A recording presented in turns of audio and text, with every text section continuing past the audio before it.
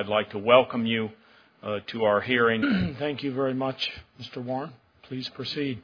Thank you, Mr. Chairman and the committee. I'm fortunate to act in a few movies. I don't really consider myself an actor, but I'm in movies. And that's when they need a big Indian, they give me a call. And I've never been asked to audition as a professor at the university, an educator, an administrator, doctor, lawyer. What do you think my roles are that I audition for? It's the big bad guy, right? One of my roles was literally Big Indian. They didn't even bother to give me a name. And so, again, that's some of the media misrepresentation. And, of course, people go, why do you do those roles? Because I would never have acted and gotten an opportunity to infiltrate the Hollywood system, is what I say, is for the next generation of actors will have a better experience than I did in terms of those stereotypes. One thing about Twilight is that it has opened a lot of doors. The people before me, the Graham Greens, Jim here, Rodney Grant, they had to struggle. There's been other media changes. As you see in my written testimony, I added some pictures of old advertising that were insulting to Asian Americans, African Americans, and Hispanic and Latino Americans. I remember being at a football game at San Diego State as a spectator with my son, Ryan. And he was about 7 years old at the time, and at the time the Aztec mascot was still part of the university. And he came running by in his outfit and blowing his conch shell, and he goes, "Dad, there's an Aztec." And I go, "No, son, that's a white guy doing a very bad job of imitating an Aztec." And, it was an interesting dichotomy in that sense of sitting there, wanting to be a fan, but then, again, explaining some of the cultural inappropriateness. Mr. Warne, Jim, you brought your sense of humor. I wonder if you have any thoughts at humor breaking down some of the barriers and how you've utilized that. When you look at the board here that I shared with the committee, you can see that some of these things are quite ridiculous. How could they even be considered? Yet we don't have to imagine this ridiculous perspective.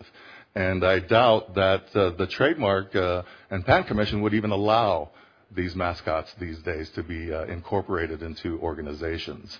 To have the New York Jews or the San Francisco Chinamen or the Cleveland Asians or Cleveland Hispanics, Cleveland Africans is ridiculous. Yet Cleveland Indians is okay. So some of these things with the education, it's just so limited that people think it's appropriate to have this symbol comparative with all these other symbols. The only thing I can see is they're all similar and they must have the same dentist.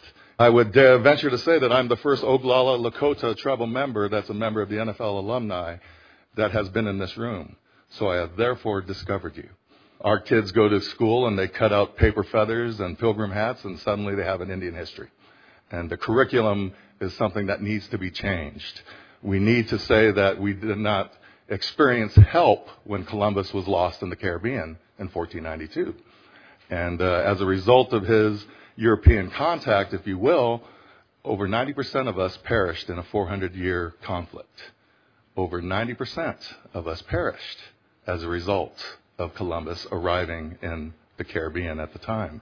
Here we are today discussing these issues when other cultures in the United States that have come over have gotten this respect. We ask for that equality.